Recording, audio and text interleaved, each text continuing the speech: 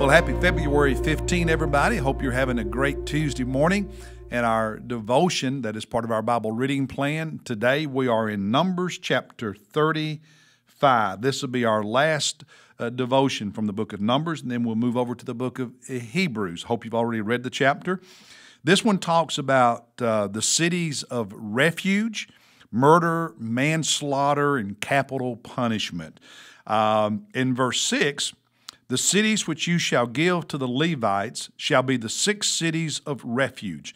Now, in all, the tribes, as they settled the Promised Land, were to designate 48 cities for the Levites. Remember, the Levites were of the tribe of Levi, and they were the assistants in the tabernacle and later in the temple.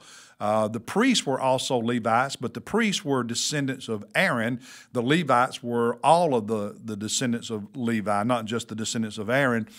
And so they were the choir, the musicians, the janitors, the helpers in the worship.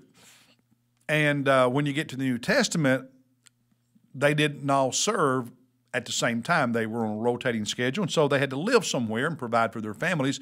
So these cities were designated for them, these 48 cities for the Levites. But of those 48 cities, 6 of them were designated as cities of refuge. Now, what is a city of refuge? These 6 cities, located strategically throughout the country of Israel once they settled the Promised Land, were places that people who were charged with or suspected of either murder or manslaughter could flee for safety while awaiting trial. It would also protect them from revenge. Let's say someone was died because of murder or manslaughter, and their family would want to take vengeance on the person they thought was responsible. Well, so to prevent vengeance, revenge, and to give people a safe place to wait while they were waiting for trial, the cities of refuge were established. A different way of doing jail, I guess you could say. And so people could flee there, and they were safe there.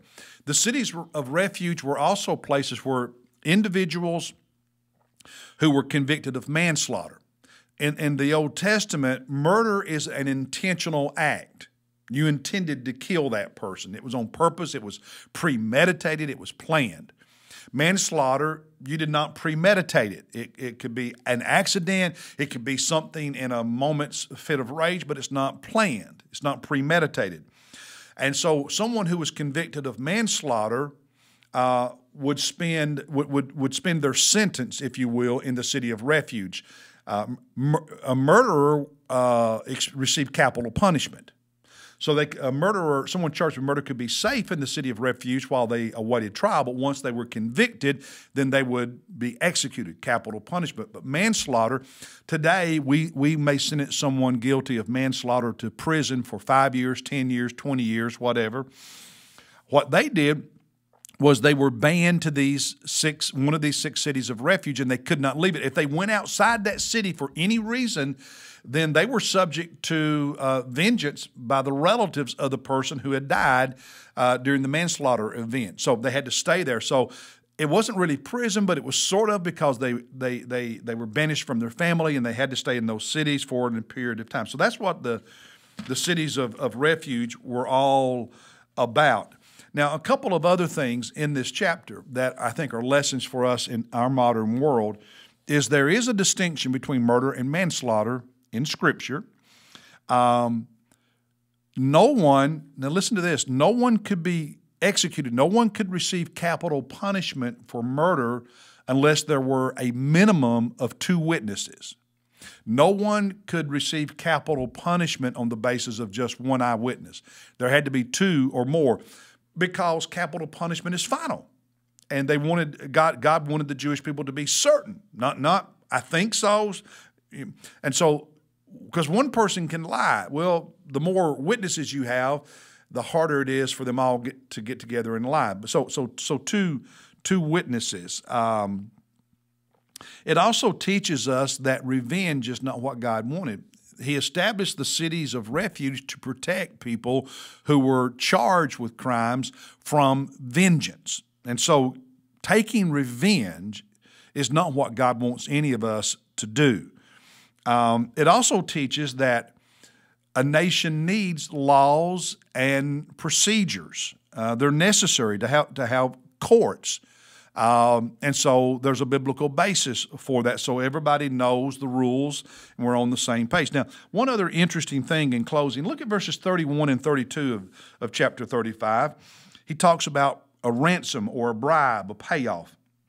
He says in verse 31, moreover, you shall not take ransom for the life of a murderer who is guilty of death, but he shall surely be put to death, capital punishment. You shall not take the ransom for him who has fled to his city of refuge, that he may return to live in the land before the death of the priest. In other words, if someone was guilty of murder or they were guilty of manslaughter, no one could pay money to avoid the capital punishment or pay money to let them leave the city of refuge and return home. Now, why? Well, that favors the rich. And so justice would be skewed. I mean, a poor man convicted of manslaughter would have to spend his sentence in the city of refuge, but a rich man could buy his freedom, so to speak. And so in the Old Testament, God does not allow that. And I think even in our country, we need to pay attention to our systems, and are there ways they favor the wealthy over the poor? And that's a serious biblical issue of justice that we need to give thought to and care about. So those are some of the thoughts from this chapter. And when I included this in our Bible reading plan, it was for the very reasons I just discussed, that I think it's important for us to have a biblical basis, a biblical understanding of law, the difference between manslaughter and murder, that there is a place for capital punishment, but you also have to make certain your system does not favor the rich over the poor, and that vengeance is wrong. And so this chapter deals with a lot of important issues that are still relevant here in America in 2022. So I hope you find this not only interesting, but helpful. God bless you. I'll see you tomorrow.